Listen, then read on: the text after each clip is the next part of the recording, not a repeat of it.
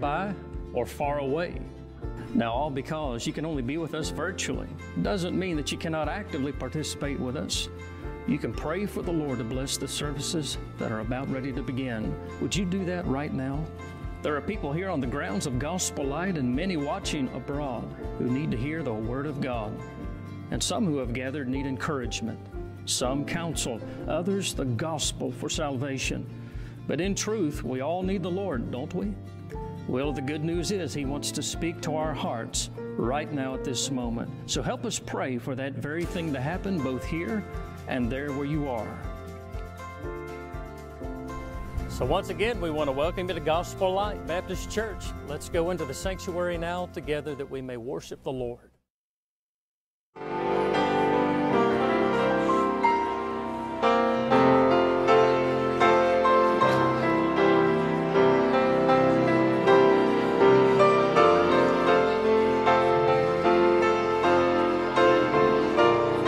All right, I'd like to welcome each one of you to our Sunday evening service here at Gospel Light. Let's all stand together, if you will.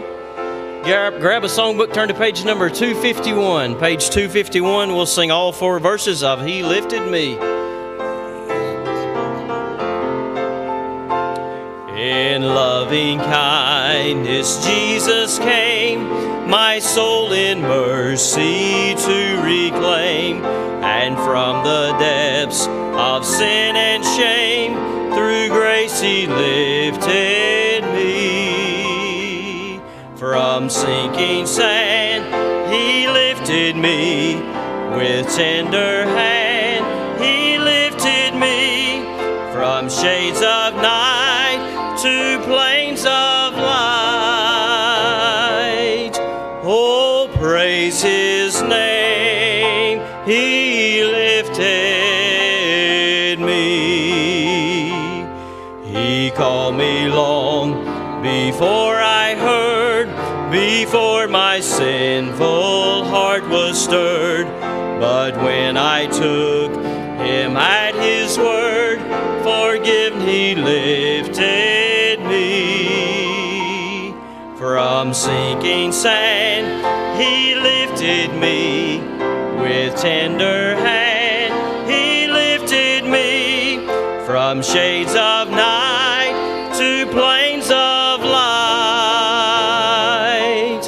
Oh, praise His name, He lifted me. His brow was pierced with many a thorn, His hands by cruel nails were torn. When from my guilt and grief forlorn, in love He lifted me. From sinking sand He lifted me, with tender hand He lifted me, from shades of night to plains of light. Oh, praise His name, He lifted me. Now on a higher plane I dwell, and with my soul I know 'tis well. Yet how or why I cannot tell, He should have lifted me. From sinking sand He lifted me, with tender hand He lifted me, from shades of night to plains of light. Oh, praise His name, He lifted me. Thank you, Mark. Amen. If you're here and you've been lifted up by the hand of Christ, why don't you lift your hands up to Him? Say, thank you, Lord. Amen. That's good. Some of you caught on. You'll get it before the service is out. It's good to have some visiting friends with us here. I believe we got a group traveling through that's with us tonight. Where are y'all from? Good to have you. Welcome to Gospel Light. So good to have you. We got a special service in store tonight because Brother Frank Shoemate is going to preach. Amen. So let's pray for him. Be mindful of the Spirit of the Lord as He moves and respond quickly. Let's do that. Let's bow. Our Father, thank you so much for our friends being present with us, our visiting friends, our church family. Lord, most of all, thank you for your very real presence. We're grateful for a present Lord who is with us in the midst of life. Lord, we're grateful for who you are and all that you are to us. Tonight, Lord, we set aside this next hour and a half, Lord, for worship to thee. You are our audience tonight. I pray that you be pleased. We invite you now to come into this service. Use this choir to begin to prepare our hearts for the preaching of the Word of God. Bless Brother Nathan Vanderford as he's preaching in Concord tonight. Give him a special touch. We need it as well, and we pray it in the mighty name of Jesus, our wonderful Savior. Amen. You may be seated. Enjoy our good choir.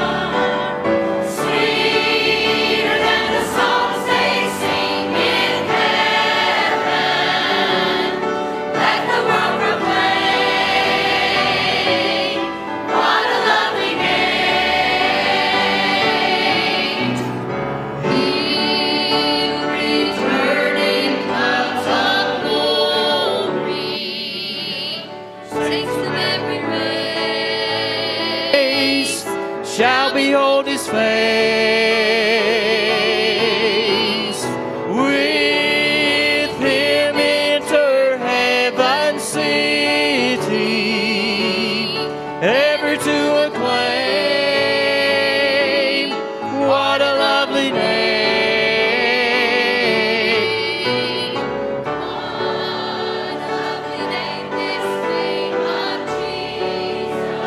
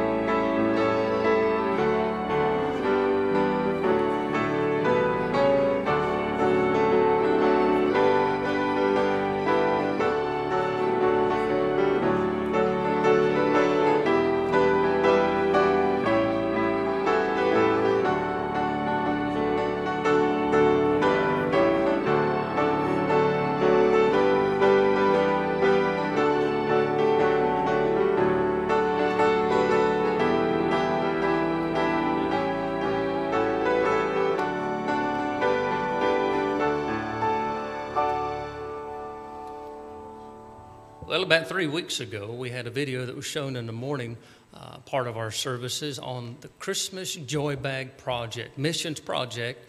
We're shooting for 1,500 bags or more with a gospel tract in it to go all around the world to land in the hands of missionaries to hand out. And you did a fantastic job last year. We're going to see the video tonight for our evening crowd. Then Brother Lenny will come up and give us a little bit more information on that.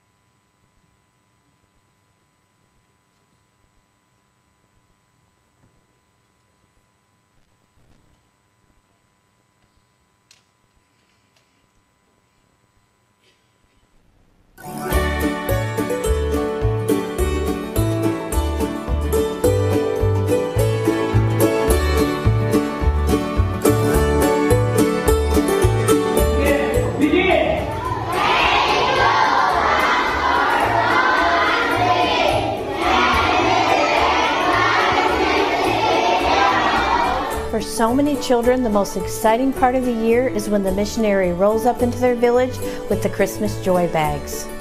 The smiles are so big and the love of God can be felt everywhere. To think that God can take a little bag of toys and encourage a child in such a way to put a smile on their face at Christmas time, what a blessing. For many years, Direct Line Ministry has been shipping joy bags all around the world, and the excitement never runs out. The most important part of the Joy Bag is the scripture booklet placed in each bag. Each year we receive testimonies of children that come to Christ as a result of reading these scripture booklets along with their parents. We've even had some missionaries tell us that they've gone into brand new places, passed out the Joy Bags, preached the gospel, and churches were started as a result of this ministry. What makes Joy Bags so special is the love that is put into each bag. Churches from all across the country donate the supplies and put the items in each bag based on the list on the brochure. After the bags are put together, they are sent to our warehouse. This is where each bag will be checked and prepared for shipping by volunteers. Volunteers from local New Testament churches come and help prepare each joy bag for shipping. They are the key for all of this to work. After being prepared and put in boxes, they are shipped by trucks, containers, and barrels all over the world. Volunteers travel to local New Testament churches and pick up the joy bags to bring them to the warehouse here in Statesboro. The missionaries follow up with the children by visiting them in their homes, huts, or wherever they live to invite them and their families to attend church. What makes it worth all the effort is the amount of children and parents who have been affected by the Christmas Joy Bags. Just recently, I received an email from a missionary who went into a particular village and preached the gospel. That day, as he distributed the joy bags and preached to the people, 76 parents and children came to know Jesus Christ as their Savior.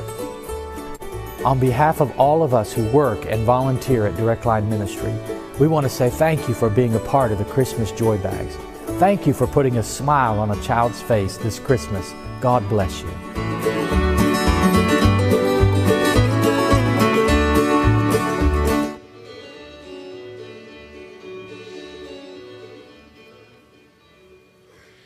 So as Brother Matt said, we did start the project about 3 weeks ago. We are progressing very well, but we are quite a bit behind. If we're going to hit 1,500 by the end of August, we've got a long ways to go. So if you plan on making donations, you need to start doing that now. There are donation boxes in the vestibule. The forms are in the vestibule also that tell you what items that we need. If you're going to do a financial contribution, I need those sooner than later because I need to place orders for those items. So if you want to see me with a financial contribution, you can use the envelopes in your pews. Just mark Joy Bag on it. And I've also been told that if you want to give online, there is an option on the online giving for Joy Bags as well. But last year we did hit a goal of We had a goal of 1,200. We hit 1,250, and like I said, this year's 1,500. I really think we can hit it. I think we can actually break 1,500, but we need to get started here real quick. Thank you. And also, we have a activity for our 1st through 6th grade on July 22nd. We're taking them bowling in Kernersville. It's $10 for the bowling, and that includes lunch. So it's hard to find an activity for that age group that includes lunch as well. So if we'll meet in front of the teen church at 11 o'clock on that Saturday, and we'll be back around 1:30. Also, Vacation Bible School workers, if you've not turned in your T-shirt and your lanyard, please take it by the church office, and please wash the T-shirt first before you bring it back to us. But anyway, if you can do that for us, we'd appreciate it. Thank you. I was going to come up and joke about that, but I guess it's a real deal. Wash that thing before you bring it back. Amen. We had a good day on buses today, even though we had a deluge this morning and a storm. All of our buses went out safe and came back safe. Praise the Lord for that. And we had 2 souls saved in junior church. We praise the Lord for that. Had a total, if you'll look at the boards, 330. We had 58 workers total that worked to get those 330 in. We appreciate every one of them. If you'll look over here to the North Division, Brother Joe Banner and his bus had the high mark here for 30 folks brought in. The South Division, 34, Brother Vicente and Brother Jairo brought in a good number. And if you'll look over here to your left in the East and West Division, we had a tie. We had 16 and 16 there in the North Greensboro and South High Point route. And then over in West Salem B, Brother Noe and Brother Ron Huffman brought in 33. We appreciate all of our workers that bring these in. And we also appreciate our Sunday school teachers, both in A and B. We appreciate people that take the time and serve through the teaching of God's Word. Thank you. And your rewards are waiting on you in heaven. Some of them you'll get here too. But we appreciate all of our people that make Gospel Light go. How many of y'all had a birthday the last 2 weeks? Last Sunday, we didn't have it because of God and Country Sunday. But if you've had a birthday, would you allow us to celebrate another year of life? Would you stand up? Here's one here. Mrs. Williams. Who else? One up there on top. Any others down through here? Coming across. Right here. Today is your birthday and you're 30. 39. I almost said it. Happy birthday. Give her a hand. Okay. Any others? Right over here. How old are you, son? 10. That's good. And Miss Darlene, happy birthday. Give him a hand. Appreciate that. How many of y'all had a second birth the last 2 weeks? It marked the time that you received Jesus Christ as your Savior. My goodness, look at them stand up. Brother Paul, all the way across. Thank you for standing. That's praise to the Lord for saving your soul. Amen. Justin, good to see you. Amen. Brother Justin stood up. I got to spill the beans. Brother Justin has the call of God on his life, and he's going to Ambassador Baptist College this fall. Brother Justin Southern. Pray for him. Would you do it? Pray for him. Now, the biggie. How many of y'all had an anniversary in the last 2 weeks? Would you stand up? Hold hands while you stand up. Come on, Brother Eric. Grab hold of that bride to look at that. That's good. Let's start over here. How many years? Brother Jones, 57? Happy anniversary. Brother Ron, Sister Kathy. 53. Amen. All right, Eric. Brother Mormon, how many? 61. Whew, he's got them beat. 61. How about the Moody's? 18 years. Praise the Lord. How about the Ida Bayous? 27? Happy anniversary. All right, all the way back here, Brother Bill. How many? One more time. 45. Praise the Lord. All right, Tom, how many? 45. Wonderful. That's a good husband right there.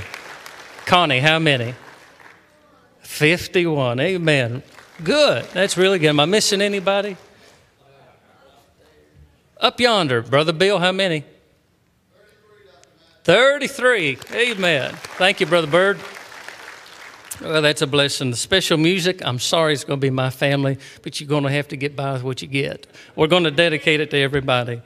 Let me give you some announcements. If you look this way, we have just a beautiful array of yellow roses here. They were placed by Brother Don Stanley in memory of his dear wife that's been passed now, Miss Beatrice, for a couple of years. And then we also have some thank you cards I'd like to read to you. Dear Gospel Light family, thank you all for your generous outpouring of love toward us during the time of our grief. The prayers, cards, gifts, and the food have been such a blessing. You all are so kind. We are heartbroken, but not in despair. We are grieving, but at the same time, we have a peace. We will see our precious Oliver again someday. Thank God for the hope we have in Jesus. Signed, Nathan, Katie, Diana, Alice, and Claire, the Pegram family. Continue to pray for them. And then we have also, dear church family, we want to thank you for the thoughts, prayers, gifts, and food following the birth of our daughter, Lainey. We are blessed to have such a caring, loving church family. And that's signed Justin, Brandy, Letty, and Lainey Miller. So keep them both in your prayer, would you please? Just a couple of announcements to catch you up before we have another congregational. Tomorrow marks the last week of our summer camp up in Hillsville, Virginia, and it's been super good. This is the third and final week, and it's juniors tomorrow, so pray for Brother Brian Vanderford as he's going to be preaching in that meeting. Brother Luke also as well. Luke Rogers will be giving the morning messages. Let's pray for a moving of God. The Sword Conference, it's hard to believe, but it's going to be here 1 week from today. Where in the world is this year going? Now listen, we have a long-standing tradition at Gospel Light of eating soggy tomato sandwiches, as Brother Bobby would say. Each night, the Booster Club is going to be selling soggy tomato sandwiches down there in Meals. And if you can help out bringing some maters, would you do that? Brother Ron Huffman's right back here in the center, and then Brother Jimmy Trexler's over here on this side. If you can help out and bring some tomatoes, we would appreciate it a whole lot. But otherwise, please pray for the Sword Conference and attend it if you can. Also, the Compass class is going to be having a bowling night on the 15th from 6 to 8:30. What's the Compass class? They meet right through that door on Sunday mornings at 10, and it's our college and career class and young married couples. Other words, that's the group that can get out and bowl and not be sore the next morning. So if you're part of that class or you'd like to be part of that class, right now is a good time to get involved. It's going to be a bowling night, the 15th, 6 o'clock. If you have any questions, get a hold of Carson Cox, okay? Now, if you'd like to serve God through this ministry of the church and you've not yet plugged in, would you consider doing so through the bus ministry? We're needing some helpers down there in the preparation of the breakfast that we have every Saturday in the morning. And you're not going to have to cook. You don't have to have any cooking ability. All you need to do is learn how to serve and wash. I think we all can do that. But if you'd like to do that, see Eddie Phelps here tonight before we leave. All right, Brother Mark, I think that's all of our announcements. Why don't you come on up and get us a fellowship song? All right, let's all stand together and turn to page number 55. Page 55.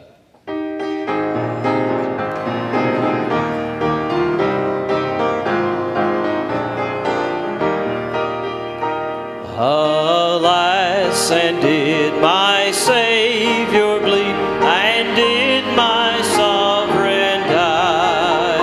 Would he devote that sacred head for such a worm as I? At the cross where I first saw the light, and the burden of my heart rolled away, it was there by faith I received my sight, and now I am happy all the day. Was it for crimes that I have done he groaned upon the tree? Amazing pity, grace unknown, and love beyond degree. At the cross where I first saw the light, and the burden of my heart rolled away, it was there by faith I received my sight, and now I am happy all the day. Turn around and shake hands with someone, make them feel welcome this evening.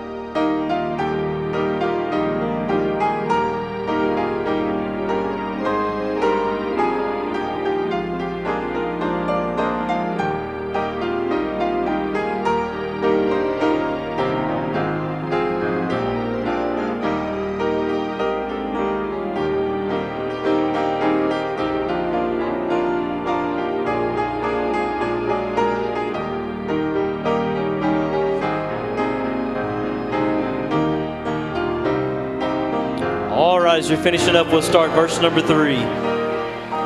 Well might the sun in darkness hide and shut his glories in, when Christ the mighty Maker died for man the creature's sin. At the cross where I first saw the light, and the burden of my heart rolled away.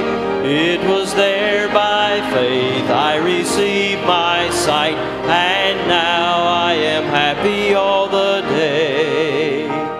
But drops of grief can ne'er repay the debt of love I owe. Dear Lord, I give myself away, 'tis all that I can do.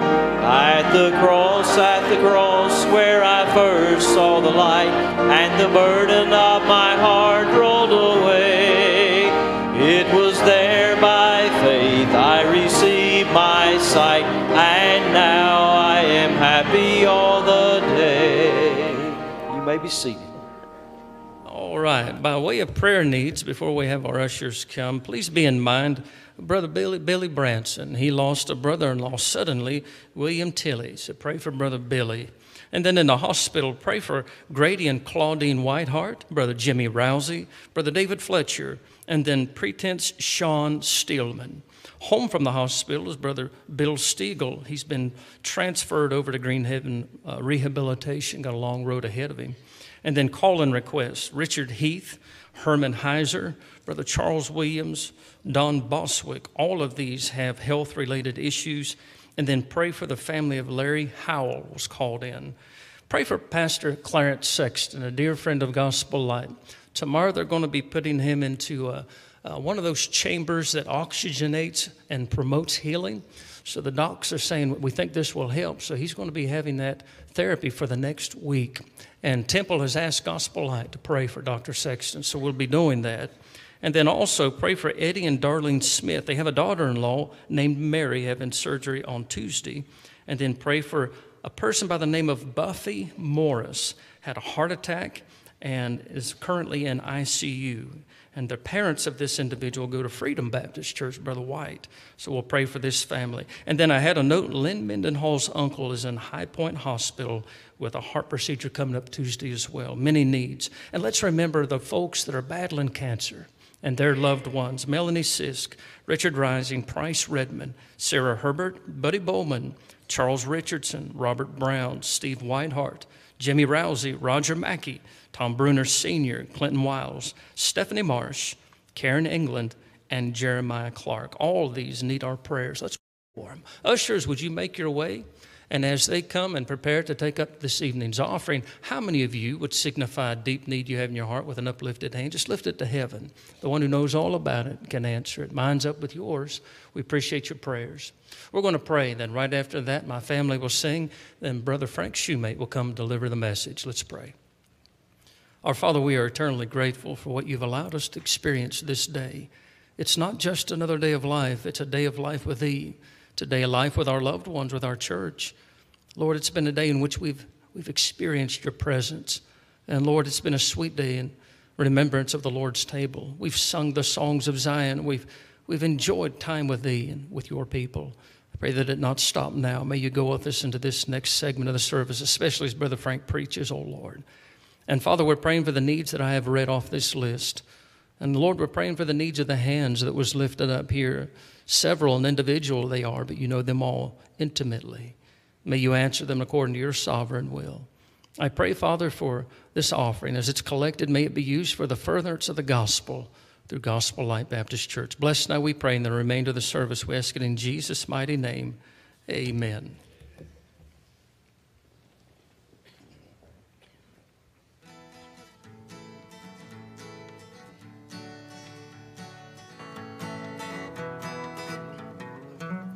Let me tell you about Jesus and just what he's done for me.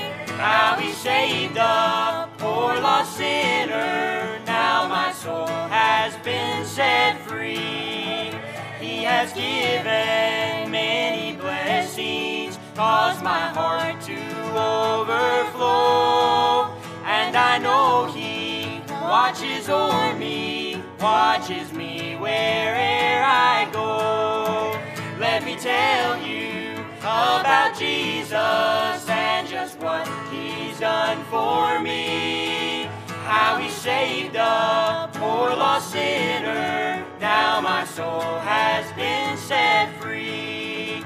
As I labor in the valley and my load is so hard to bear, I just lift my eyes to Jesus and I go to Him in prayer. Let me tell you about Jesus and just what He's done for me. How He saved a poor lost sinner, now my soul has been set free. What a miracle we were given some 2,000 years ago. God the Father sent Him to us all because He loved us so. Let me tell you about Jesus and just what He's done for me. How He saved a poor lost sinner, now my soul has been set free. How He saved a poor lost sinner, now my soul has been set free.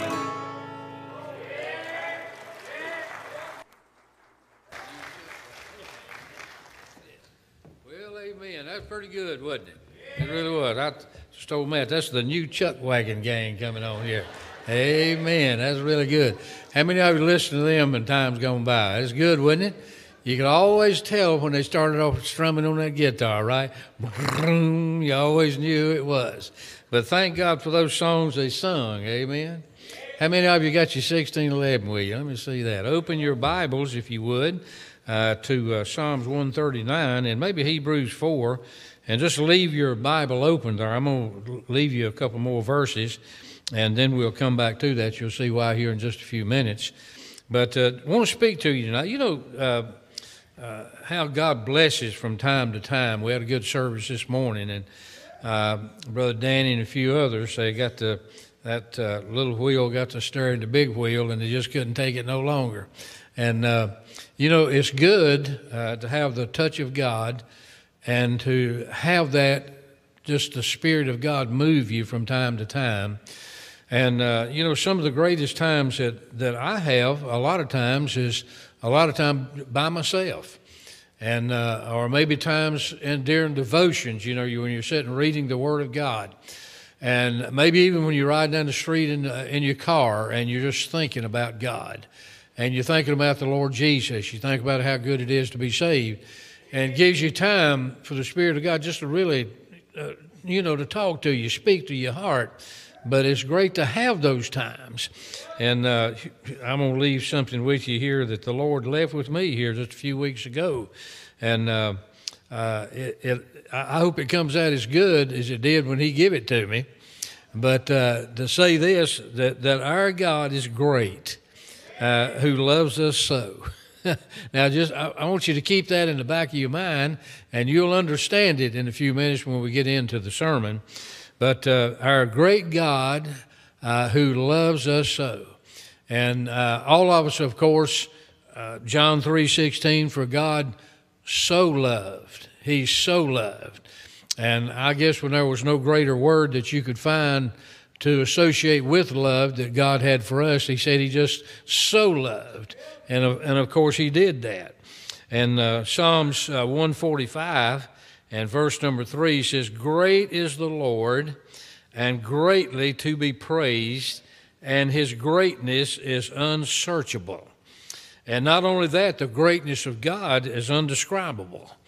I don't think that we could find a word tonight to describe the greatness of God.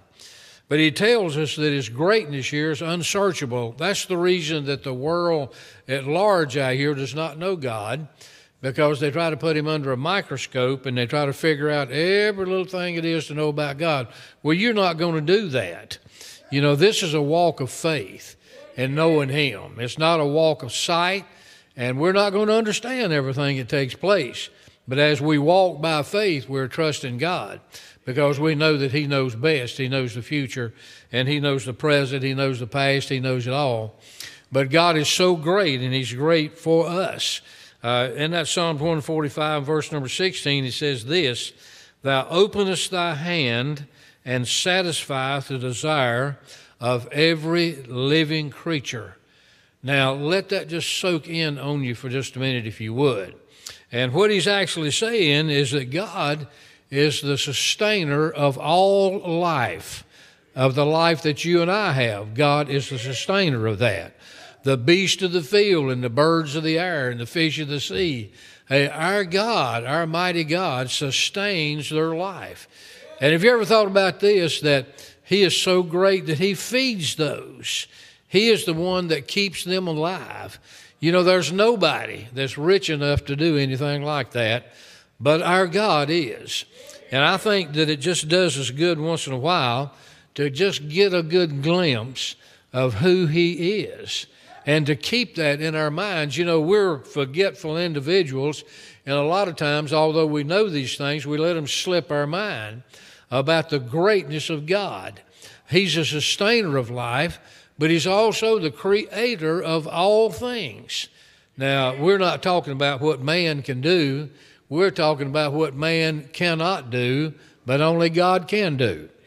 And several weeks in studying in my devotional time in the book of Psalms, and especially the book of Proverbs as I was going through it, I began to notice this phrase that I'd seen before, but it just stuck out to me this time, where he'd say this, "God is my," and some other things that I'll attach to it in just a minute. But I began to think about that, is that as a child of God, hey, God is my, and then you attach so many, many things to that. And to understand this, that God's love is so deep for us. He so loved us that there's so many things that God does for us that sometimes maybe we even overlook that.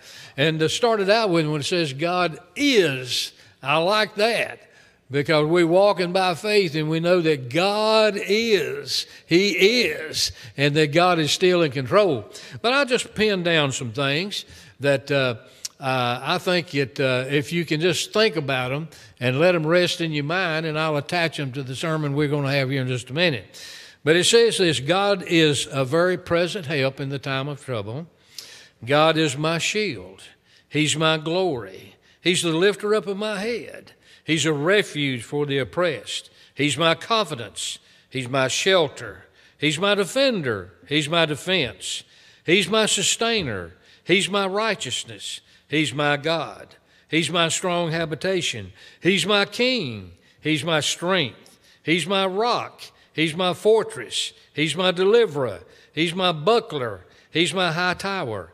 He's my light. He's my salvation. He's my redeemer. He's my help. He's my hiding place. And then in Psalms 84 it says this, He's my sun. Now that's S-U-N. You say, well, that's unusual, but think about the sun and what does it do? Hey, the sun provides so much for mankind. But it says God is my sun. Hey, God is my shepherd. God is my portion. God is my goodness. God is my keeper. And God is my shade. And I like this, He's my heavenly Father.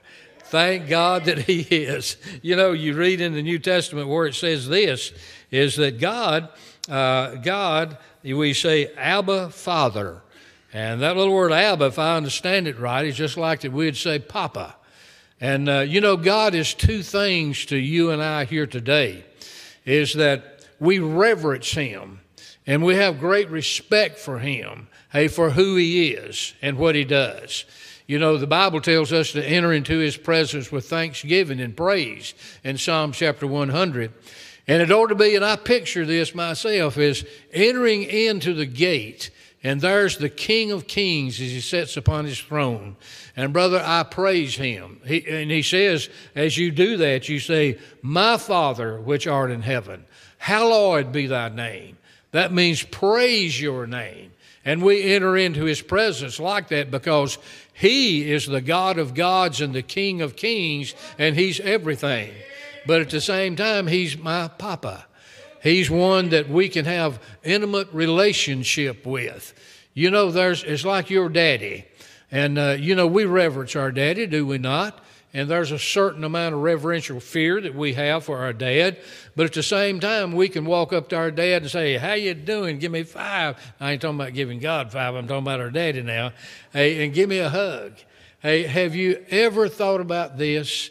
Is when you enter into the gates of thanksgiving with God, and you realize His greatness, and then you realize the fact that there is an intimate relationship there, you say, Father, give me a hug. Just give me a hug. Try it sometime. And you say, well, Frank, you a nut anyway. Well, I probably am. Glad I'm screwed onto the right boat. Hey, but you can just about sense the Lord giving you a great big hug. And doing that, you realize, you know, hey, God loves me. And I might not be important to anybody or anything, hey, but I'm important to Him. And as we go through this life, you know, there's so many things that we miss when we don't realize that God is my Father and God is in control and He's my keeper, my provider, all of these things. See, we need to keep it in our mind. There's 4 things I want to leave with you tonight, if I could, that describes, it describes to me about our relationship with God, or God and me being one of His children. Number 1, I want to leave with you this thought tonight, is that God knows me. He knows me. In John 10:27, Jesus said this, my sheep hear my voice, and I know them. Did you know here tonight, God knows who you are? Look over here in Hebrews chapter number 4, and I'm going to read you another verse here, and I want you to just keep it in mind and turn back to Psalms 139. But in that 4th chapter, look in verse number 13, when he says, neither is there any creature that is not manifest in His sight, but all things are naked and open unto the eyes of Him with whom we have to do. Now watch this. Seeing then that we have a great high priest that has passed into the heavens, Jesus, the Son of God, let us hold fast our profession. For we have not an high priest which cannot be touched with the feeling of our infirmities, but was in all points tempted, like as we are, yet without sin. Watch, let us therefore come boldly unto the throne of grace, that we may obtain mercy and find grace to help us in the time of need. Now back to Psalms chapter 139, and we know this, that you know the Lord Jesus knows, actually He knows us better than we know ourselves. And you notice in that first verse, I don't know of another chapter that's in the Word of God that shows us the intimacy of God and His children any more than this one chapter here. But notice in verse number 1, when David said this, he said, O Lord, Thou hast searched me and known me. Now understand this, is that God has always known us. Did you know that? You say, well, when did God begin to know me? Look in verse number 13. And David said this, he said, Thou hast possessed my reins, and Thou hast covered me in my mother's womb.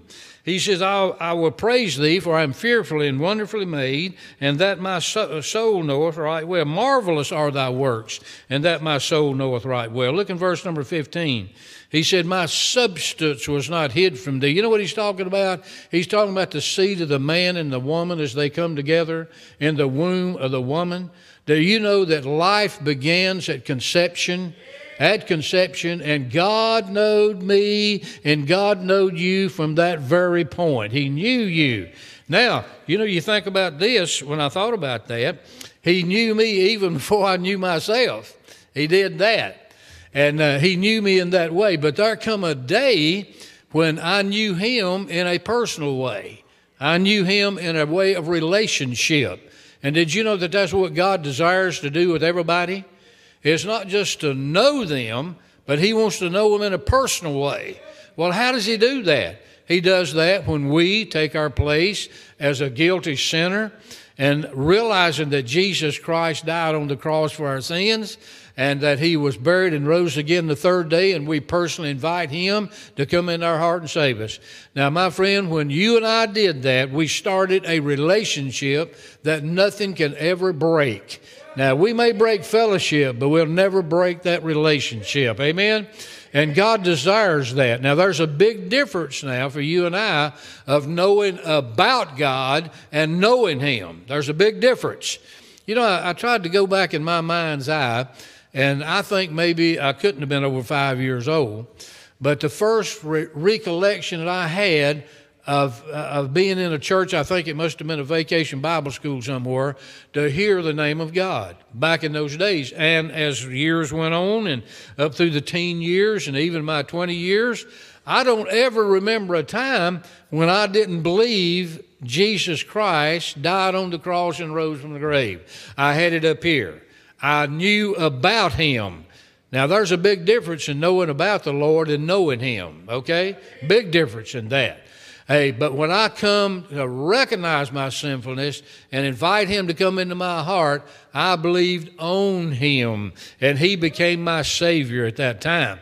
So the Lord knows us. Hey, thank God he does. He's revealed that here in the Scriptures. You know, another thing that we realize is this, is that because that we know him, we're under his ever watchful eye. Did you know there's never a time that we're out of his vision? There's never a time. You look, if you would, in verse number 7 in this same chapter right here.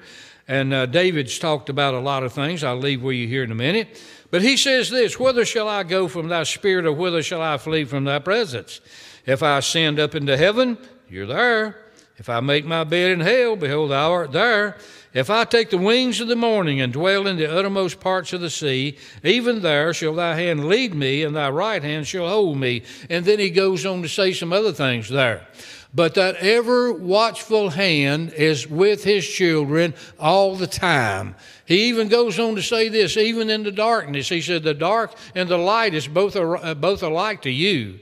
And you know, there's sometimes, if there's anything that can bring fear sometime in a man's heart, is by being in the dark. Nobody likes the dark but the devil, amen? He does. I don't like it. But even in the dark times that we have in our life, hey, we understand that there's that all-watchful eye that's over us. That's Almighty God. Hey, and he's our shield, and he's our protector, and he's our provider during those times. And God says, I want you to know, hey, that you're special. I want you to know that I can do all things. And then he goes on to say this in that 139th Psalm. I want you to notice.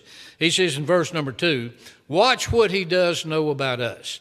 He said, thou knowest my down sitting and mine uprising. And I like this verse when he said, thou understandest my thought afar off. I'll get back to that in a few minutes. But he said, thou compassest my path and my lying down, and art acquainted with all my ways. Hey, can you believe that God knows our ways? And sometimes we try to hide them. He knows all about them anyway. Amen? Hey, he says, I'm acquainted with your ways, Frank. I know about that. And then he says this, for there is not a word in my tongue, but lo, O Lord, thou knowest it altogether.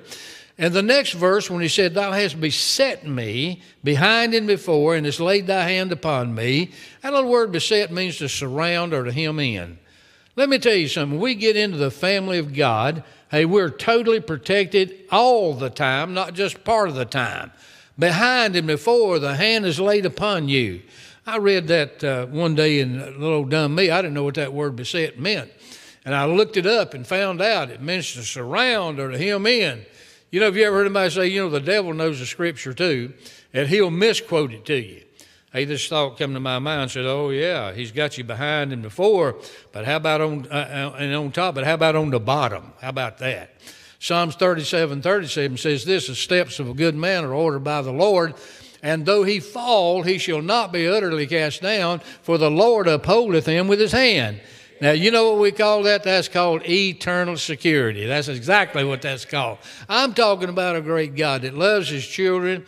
In every situation that they're in, he still loves us. Do you know there's nothing we could do to keep God from loving us?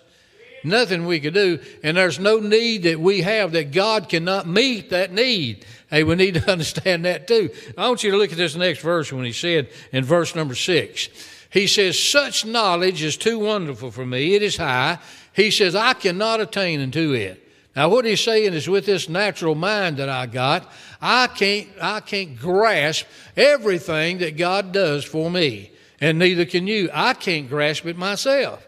But I do know this, that it's realizing the very presence of God with us all the time can certainly give us peace in our heart.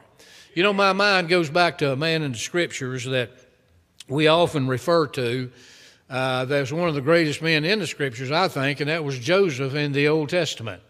Now, you think about this if you would. I don't know of anybody we could compare Joseph to and the things that he went through. Here's a man that was his own family turned against him. We know all about that, right? And then he was in Potiphar's house, and in Potiphar's house he was lied on and put in prison, and for nothing that he had done at all. From the age of 17 years old to the age of about 30, he was incarcerated like that. But now through this whole thing, and the reason I bring him out is because we're so familiar with him, through this whole thing, he never denied God. He never got bitter in his heart. All of the things that the natural man would have done, he didn't do that. You know why? Because he realized that God was with him. He realized that. You'll read that in Genesis 39, twice, where he said that they even recognized that God was with him. Now, you know the situation about Potiphar's wife and all that she was trying to do and so forth, and he refused to do it. But if you notice that here's what Joseph said. He said, how can I sin against God? Because he realized God was with him. Through everything he went through, God was right there. And, that's the thing that can take us through the hard times in life and the good times in life and everything else, is to realize that our Heavenly Father is right there. We realize that he knows us. You know, he sees everything there is to see about us. He does, and he loves us in spite of anything that we might say or do. And that's the reason that his hand of forgiveness, can be stretched out to us all the time, not just part of the time. You know, you think about this. Joseph knew all about God being with him while he was in prison. And he was even forsaken while he was in prison, but he didn't get bitter about that. You understand this, that Joseph now, men, you're looking from the front to the back, but he didn't know that. When he went in Potiphar's house, he didn't know where he was going to end up at. The only thing that he did know is he had a Heavenly Father that loved him and cared for him and would provide for him on anything that he needed. Now, we need to see the same thing in our life. You know, there's a lot of times that dark times may come that we can't see the light. But we need to understand that there's one that walks with us at all time. The Lord Jesus is that friend that sticks closer than a brother. He's the one that gives us light during the dark times. He's the one. He's the provider for all things for us. And then you think about this, is that when his brothers showed up, and the natural man would have said, buddy, you got time now, sock it to him, right? But he didn't do that. You know why? Because he knew that God had been with him through the whole thing, and that God was the one that had led him to the place where he was at then. Now, the little things, Brother Matt was talking about, forgiveness this morning, and I brought a great message, by the way, about that. But here's the thing. Joseph left all the vengeance up to God. No. Whereas we many times want to take it on ourselves, Joseph said, oh no, I'm not going to touch that. I'm not going to. I'm going to leave that up to God. You know why? He recognized that God knows me. He recognized that God is with me. He recognized that God would never leave him and he'd never forsake him. You think about this, if you would, as we go through life. Have you ever thought about the many times that it's a possibility that you could have been faced with death and you wasn't because you're right here tonight? Have you ever thought about that? Just once in a while, and different things happen to different people, I have to stop and I go back in my life. I'm talking about way back in my life, even before I got saved. And I see near-death experiences I had, and death was cheated many times in the life of this man right here. There's not but one answer for that, and that is that God was with me. Hey, God was with me just as He's been with you. And there was a time, 16 years old, I turned my daddy's car over and over this way. Got out with a little scratch in my ear. Hey, there was a time, many of y'all remember this, is that many years ago, I was going home from visitation here one night up here at the railroad track, and the train was coming, the bar had come down, and I'd stop, and a drunk come down the highway. They said he was traveling about 60 miles an hour, hit me in the rear, knocked me through the rail with a train coming. That's a bad situation. Hey, I had already seen the light from the train, and the only thing that even come to my mind was push the gas. That's the only thing that even come to my mind. And I was laying down like this looking up. And it's a good thing I was driving a Buick. If it hadn't been, they'd probably killed the engine in it. Hey, but I pulled out over the railroad track. I asked the man that was coming over the track this way after it was all over, I said, about how close did that train come from hitting me? He said, about 3 seconds. He said, how do you explain, Brother Frank, how do you explain that? That's just a coincidence. That was the hand of God.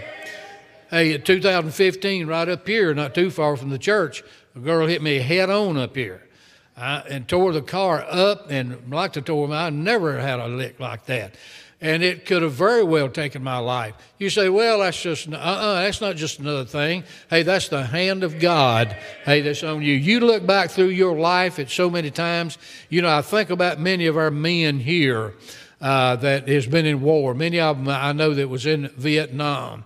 And heard many of them talk about, oh, I could hear the bullets zinging by my head and all such things as this. I know some of them, they experienced explosions right near them and so forth.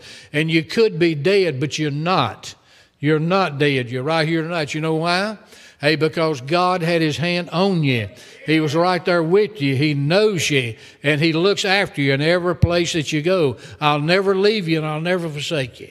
Hey, I'm just saying this, that a lot of times I think if we're not careful, is that we forget, hey, the greatness of God and the protecting hand that He has on us and what He's doing for us. He's our defender. He's our defense. All of these things that I read, and more than that, by the way, that's in the Word of God. But that's the things that I need to keep in my mind to see the greatness of God. And I'm one of His children, and thank God that I'm special in His eyes. And He is in control of all things, so we don't have to worry. You think, well, I don't know what I'm going to do. God's going to show you what you're going to do. He knows exactly where you're at, what you're going through, and He's going to lead you in the dark times. He's going to lead you on the mountaintop, and He's going to be right there with you at all times. So number one, understand this, that God knows you.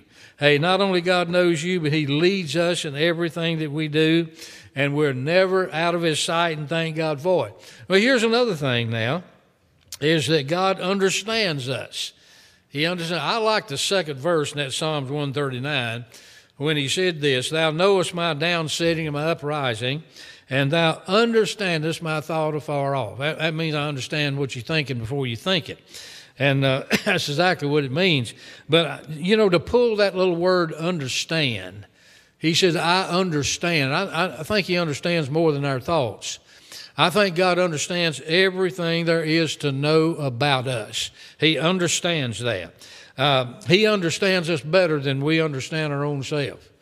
Have you ever caught yourself that you do something and maybe you fly off the handle about it and you think, why did I do that?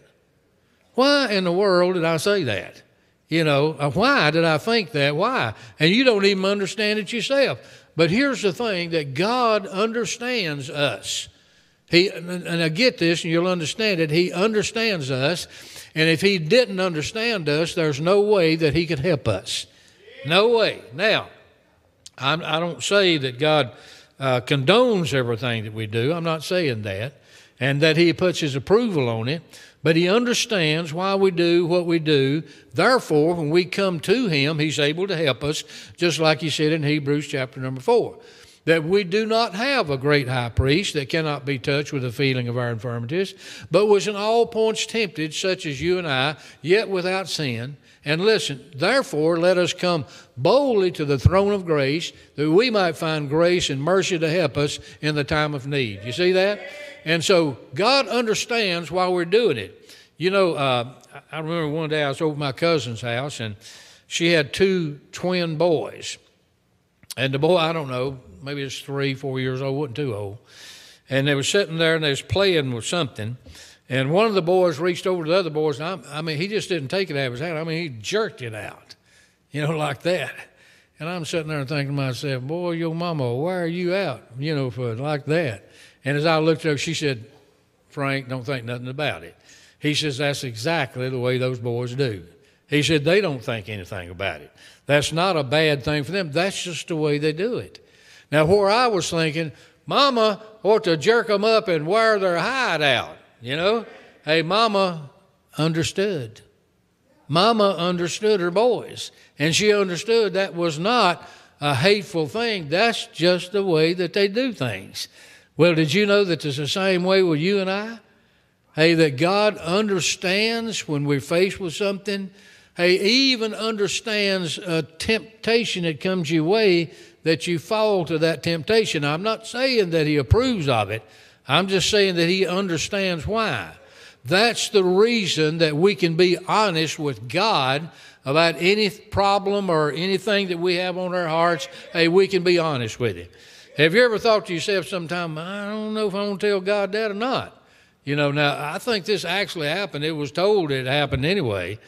You know, preachers got a lot of tales, and this was told about a preacher. They said in one of the services in some church, is that there was a fellow that come in that had, it was obvious that he had been drinking.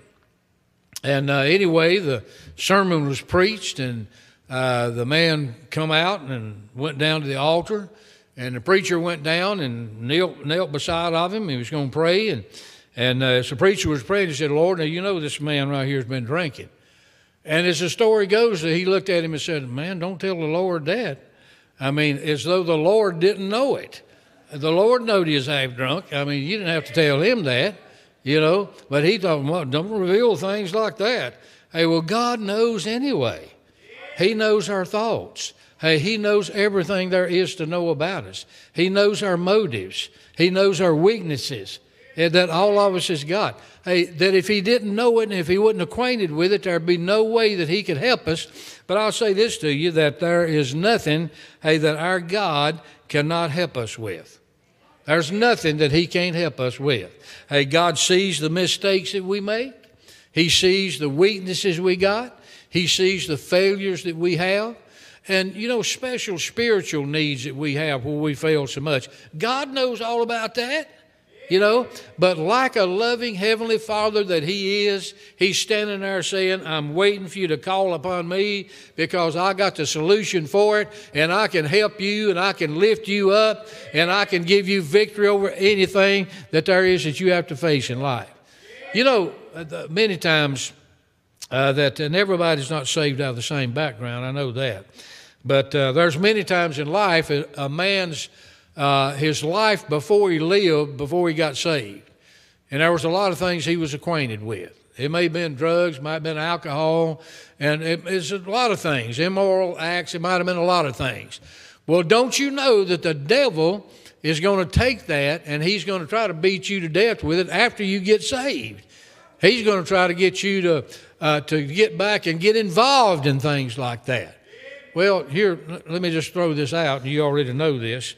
But the best thing that you can do is stay as far away from it as you can. You don't need to see how close that you can get to sin. You need to see how far away you can get from it altogether. Because let me tell you something. In ourselves, we're weak vessels. All of us are.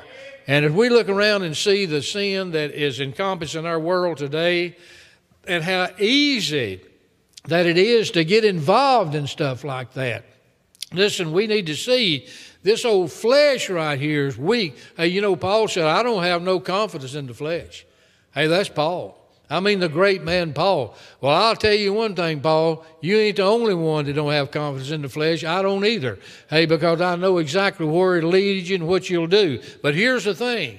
He'll take that thing that was your weakest point, And he'll try to get you involved in it and get you back thinking to yourself, well, you know, and I know this. I had a good friend of mine one time that he was a member of a certain club that has to do a lot of times with drinking and that sort of thing. And he said, well, Frank, he said, no, I've quit drinking, all that, but I go back. And he said, I'll go back, and he says, I can sit and witness to these guys. I said, yeah, first thing you know, you're going to get that whiff of that old liquor again, and you're going to think to yourself, the devil's going to say, well, it ain't going to hurt to take a drink. That's the way he starts, by the way, okay? It ain't going to hurt to take a drink. Next thing you know, you're going to be stoned, blind, ditch-water, and drunk out here somewhere. I said, you better get away from it. Get away from it. Many of us remember preacher, won't call his name, is the chaplain of Bourbon Street. Y'all remember him? Many, many years ago, and was a powerful preacher. I've heard him preach before. And Bourbon Street there in Louisiana, and I have been there, and I know what the place is. It is nothing but a cesspool. That's all you can make out of it. We had a bus tour one time, and we stayed in the French Quarters, and 2 or 3 of us walked up there. You heard of Bourbon Street to see what it looked like. It didn't take but about 2 looks to find out, boy, this ain't no place for us. And first night, second night, by the way, we was up there giving out tracts right at the intersection there. But anyway, he was the chaplain of Bourbon Street. And you go in there, there's a lot of immoral acts that goes on, and nudity, and there's just a lot of stuff. And to say the sad part about it was this, is that because of his association continually with that, and because of the weakness of the flesh, that he fell. As far as I know, he never got back right with God. It wasn't made public. Hey, but you can't take it. Hey, listen, God understands your weakness. You say, I'd be ashamed to tell God that something like that was bothering me. He already knows it's bothering you. But the thing of it is, he's got the strength to help you to overcome anything that you might be facing in life. Hey, he knows us. Hey, we have a Father that understands us, everything there is to understand about us. And therefore, because of that, hey, we can come boldly to the throne of grace. Because our Father is waiting to hear us. And not only that, to help us to meet the need that we have in our life. Then there's another thing. He knows us. And then he understands us. And then this, he cares for us. He cares for us.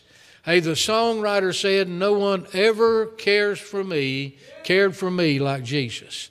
No one ever did, and no one ever will. Now, as we hear this, and at our communion service, Brother Matt had a lot of things to say about this particular thing. But he cared so much for us that he was willing to leave the glories and the portals of heaven and to come into this sin-cursed world and make himself subject to those that he had created. You think about this. And when you think about the sufferings that the Lord Jesus went through, you think about that. You think about not just, a lot of times, and people has painted portraits of what they think Jesus looked like. And most of the time it's like this. You'll see Jesus on the cross, okay? Most of the time he's got long hair, which I think that's wrong to start with, but we won't get into that. We'll get into something else, okay? Hey, but you'll see a crown of thorns on his head with a little blood trickling down. And then you'll see in his side, most of the time, a little blood there. And then, of course, he's nailed to the cross. And that picture is not a drop in the bucket of what he suffered. You know, when the Bible talks about, and I read this a lot of times, and you probably already know this, but I read about the scourging, and I really didn't know what it was talking about until one day I began to do a little research. And a scourge, actually, if I understood it right, was an instrument of torture that was devised by the Roman government to bring confessions out of spies. That's what it was for. But it was called a cat of nine tails. It had a long handle on it, and they had somewhere between 9 and 19 long strips of leather. And the end of each one of those pieces of leather, there was a hook or glass or stone. And actually, it's not a whip like you would see a cowboy, where you'd pop it. but it was a whip that had actually hit a man's body, and it would wrap around his body, and those pieces of metal and whatever would dig in, and they would pull it out and actually rip a man's body apart. Isaiah 52:14 said his visage was marred beyond that of any man. And before he went to the cross, he was beaten beyond recognition of a man. Can you imagine? Can you imagine that? Now, we think about the Lord Jesus and what happened, and you say, well, they overcome him. No, they didn't overcome him. He willingly laid his life down. You remember that? Peter come out with a sword, and he was going to fight the battle, and he said, put your sword up, put it up. If I wanted to, I could call legions of angels down here, and they could fight my battles for me. But no, he willingly laid his life down. He was willingly scourged and beaten and spit upon. You read about that, and you read that they mocked him. And now they had scourged him. Now remember that. His body is just flesh and blood. I mean, they're mingled together. And they put a purple robe on him. Purple, the color of kings in that day. And of course, they bowed before him and they mocked him. And here's what happened. If you'll notice as you read that, is that purple robe as they went through their mockery. And then it said that they removed that robe from him. Now, have you ever had a cut on your arm or anywhere, and you put a Band-Aid on it and let that blood dry real good? And then when you go to get it off, boy, you just, can you imagine what it must have been like, when they ripped that robe from that beaten, bloody body? Can you just imagine? Well, listen, no one ever cared for me like Jesus. He was taking my beating there on that cross. He was taking my beating there on the scourging block. That was for me he died. And I need to understand, I've got a Heavenly Father that knows me. I got a Heavenly Father that understands me. But I got one that cares for me, and he's proved it by that which he done. Then the crown of thorns went on his head. Then the cross. And I know you've heard this before. It ain't going to hurt you to hear it again. Somebody said, well, those nails helped Jesus to the cross. No. Those nails didn't keep him on the cross. You say, well, what did? A little 4-letter word called L-O-V-E. For who? For me and for you. Jesus cares, beyond anything that anybody could care, just for you and I. No one ever cared for me, like the Lord Jesus Christ. And then the final thing is this. Not only does he know me, and not only does he understand me, and not only does he care for me, but he can help. Thank God he can help. There's no problem that God can't help us with. There's a lot of things we pray for, and we just have to understand, that God answers prayer in his way. Okay, we do. I prayed, as most of you know, my wife's in heaven now, and I prayed. He answered 2 prayers that I prayed, okay? I said, Lord, first I want you to help me to live at least long enough to look after her. I want to do it myself. I do. And then the other, I asked him to heal her. Well, he answered both prayers. Now, the first one, I'm still alive, okay? But the next one, he answered, but he didn't answer it the way that I'd want him to. I would have rather for him to heal her and her be sitting here in this service tonight. But he done something better than that. He set her in the heavenlies. And she's free from that body. She's free from that. And thank God one of these days, somewhere down life's road, by the grace of God, I'm going to be able to see her again. I'm going to. You see, God can help us through anything that we have. Listen to this. In Psalm 62:8, it says, trust in him at all times. Say, Frank, what does that mean? It means that's what it says. It means trust in him when you're on the mountaintop. That means trust in him when you're in the valley. It means trust in him when the dark times come and you don't understand what's going on. Trust in him when everything don't work out exactly the way that you think it ought to. That's what it means. Trust in him. Watch what he says at all times. Ye people, listen to this. Pour out your heart before Him. That's a good one, isn't it? Hey, God is a refuge for us, Selah. All right, listen to this. In Jeremiah 33:3, here's one all of us know. He says, call upon me, and I will answer thee, and show thee great and mighty things which thou knowest not. Did you realize that God is in the miracle working business? You realize that? And did you realize just a while ago, like I was talking about the different things that's happened in our life, hey, that God saved us from death, nothing short of a miracle. Hey, and He's still in the miracle working business. And we've seen it happen. Hey, we've seen people that had sicknesses and so forth that they said it's just no hope. But there is hope because we got a God that can override sickness and whatever it may be. Therefore, what do? We keep saying, God help them. God do this and God do that. Amen? Then I was thinking about Genesis 18, and there was a time when Sarah and Abraham, now we remember the account of that, don't we? And God had promised Abraham that you're going to have a son. You're going to have him. And time is going on now. And he's about 90 years old. Sarah's about 89 at the time this was written right here. And we know that as far as scientifically or whatever you want to call it, 89-year-old women don't have babies. Amen? Thank you. This one agreed with me. It'd be like it, and this actually happened. I think it was here at Gospel Light.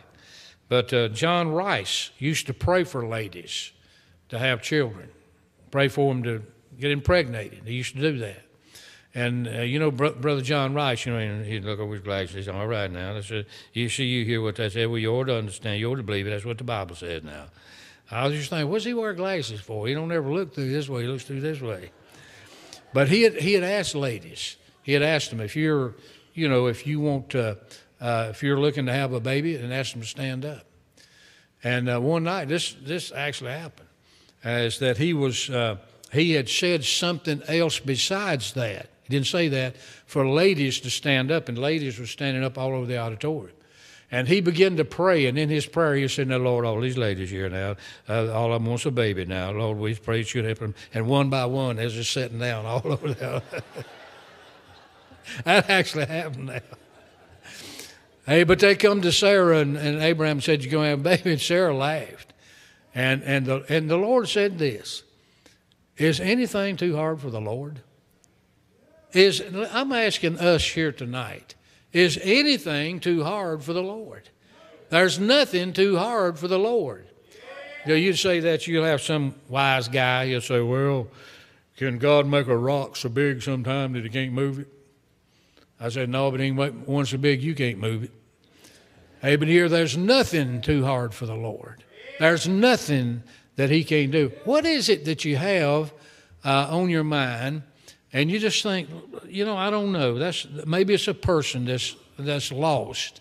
And it just seemed like it's no hope. You witnessed to them, and others have, and so forth. And maybe it's a sickness that you're dealing with, a disease, whatever. And it could be 1,000 things I could think about, but it just seemed like it's so hard. Well, we got a God that's able. But at the same time, we have to trust in Him and say, Lord, now what I'm going to do is I'm going to trust you to work it out because we know that you're in charge. We know that. So we here tonight, we're some privileged people, folks. We that know the Lord. Here we are. God knows me. Now, hey, the dignitaries around probably don't know me, but God does. Amen? That's the one that counts. That's my Papa. My God. And he said, now, Frank, I want you to sit down and talk to me and just tell me what's on your mind. Yeah, that's what I want you to do, because I want you to know that I understand. I understand why you run your mouth the other day and you shouldn't have. I understand, and I know all about it, by the way. I was wondering what you was doing, what's wrong with you. Hey, I know that, and I care for you, and I'm going to help you. And we close by saying this. If you're here tonight and you don't know the Lord, if you don't know Him, I didn't say didn't know about Him, but if you don't know Him, you come and trust Him. And let me tell you something. It'll be the greatest move that you ever make in your life. It'll be the grandest thing that you have ever done. and from this point on in your life will be the happiest that it has ever been if you'll make that move. Let's bow our heads, and we're going to have a closing word of prayer here in a minute, and Brother Matt will be coming. Heads are bowed and eyes are closed here tonight, and I pray this: if God has spoken to your heart tonight, and the main thing that I'd say, that if you just got a glimpse of who you are, and get a glimpse of just how great a God we serve, that you can just get that. He's your keeper, He's your provider, He's your protector. Oh, I know that we live in dangerous times, but listen, hey, God is able to look over His children and provide. He's able to do all that. Don't get all upset about situations that's in our world today. Well, they're going to change this, they're going to change this, and the communists taking over and all these things. Well, if it does, God's still in control.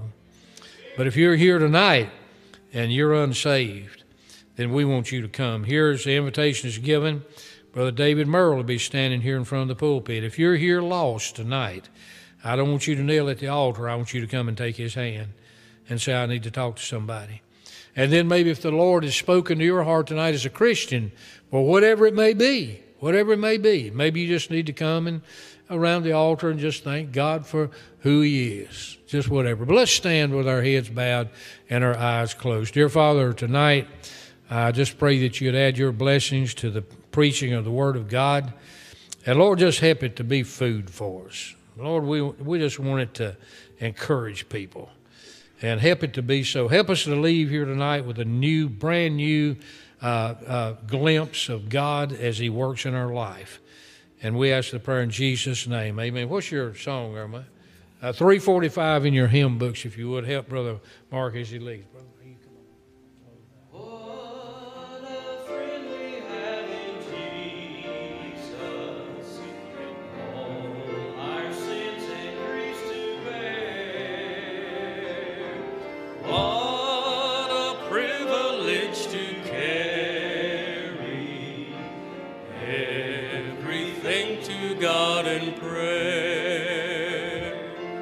Oh, what peace we often forfeit. Oh, what needless pain we bear. All because we do not carry everything to God in prayer.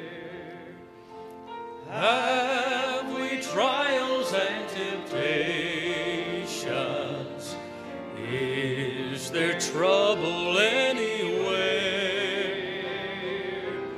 We should never be discouraged.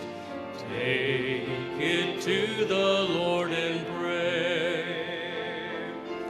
And we find a friend so faithful, who will all our sorrows share. Jesus knows our every weakness. Take it to the Lord in prayer. Piano and the organ still playing as our folks still pray.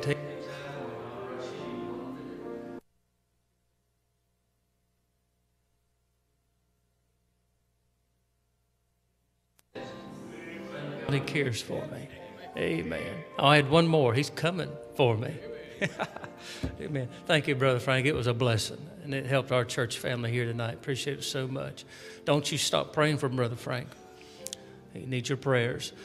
Be in prayer for us this coming week as we have our junior campers up at Hillsville, Virginia. Let's be in prayer for them. Our day camp that's right over here at Gospel Light Christian School, they need your prayers. And then don't forget to pray for one another. Had a good crowd tonight. Had 588 that came out. So glad you were one of them. And glad the presence of the Lord was felt today. We've had a good day in the house of the Lord. It's been good. God bless you as you go home. Don't forget, Wednesday night, 7 o'clock. God bless you as you go.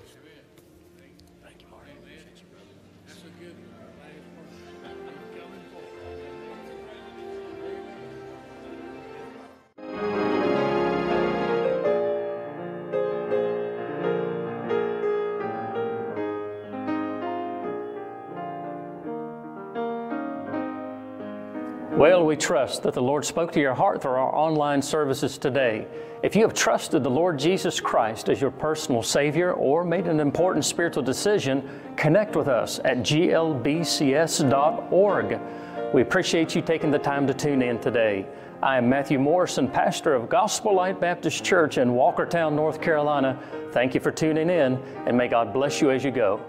I'm of a